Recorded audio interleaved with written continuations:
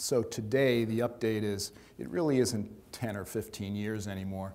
Conservative people like me would say, I'm really optimistic that your current hip replacement could last 30 years. And there are some bold, audacious salesman-type surgeons who would say 50 years. That's a long time. That's a lifetime for most of us. To this day, there really aren't any long-term studies that address the issue of, what if I play tennis? Will it wear out faster? What if I do triathlons? Will it wear out faster? Don't know. Probably not. So for 10 years, my patients have been free to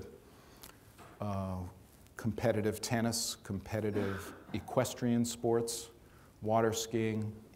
So today, even the conventional hip replacement is not very limiting and really is a great tool. If I were having one tomorrow, I would want the one that I just showed here.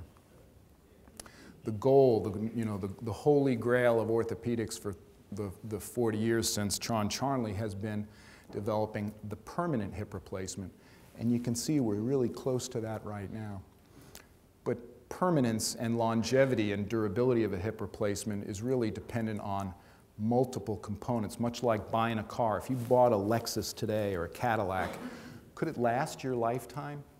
Well, yeah, you really could if you're not a crazy driver, and if your car mechanic is pretty good, and if the car was pretty well designed, yeah, and if you're lucky, and if you don't get into a crash, or somebody doesn't crash into you, a car could last forever.